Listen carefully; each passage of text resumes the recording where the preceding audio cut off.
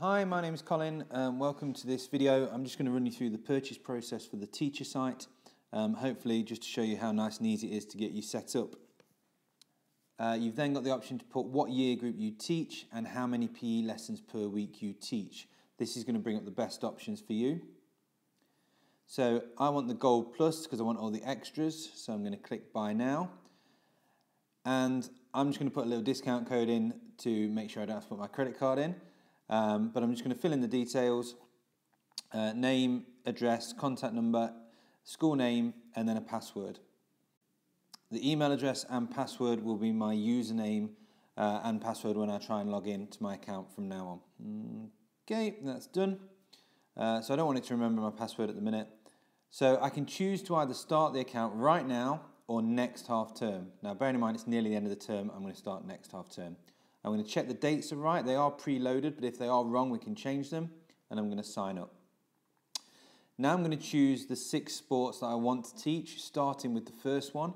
So I'm going to do tag rugby after October half term. Then after Christmas, it's going to be a little bit cold, so I'm going to do dance inside the hall. So I'm going to click dance samba and then just click down there.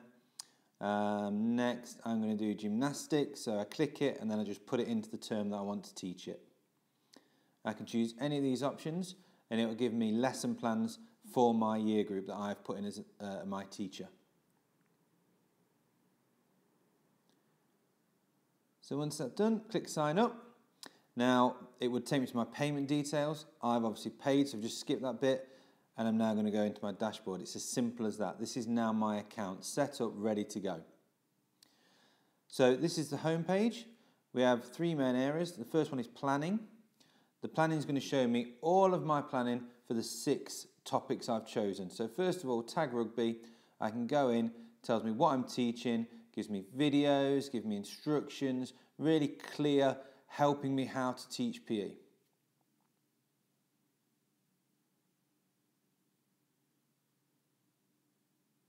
I've also got the lesson locker room, which is one of the extras of the Plus product.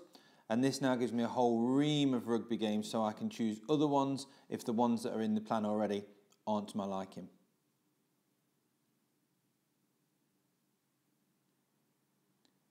In the delivery page, I've got what I've teaching this half term.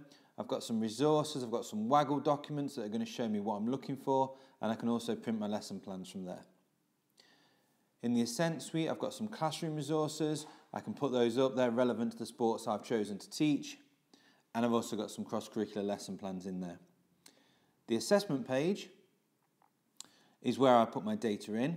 Now at the moment, there's no pupil data in there. I need to set that up. So I'm going to head to the top, your pupils, and I'm going to add my class list. Now this is really simple. I just go across, I put first name, last name, gender, date of birth, and then any groups that child may fall into.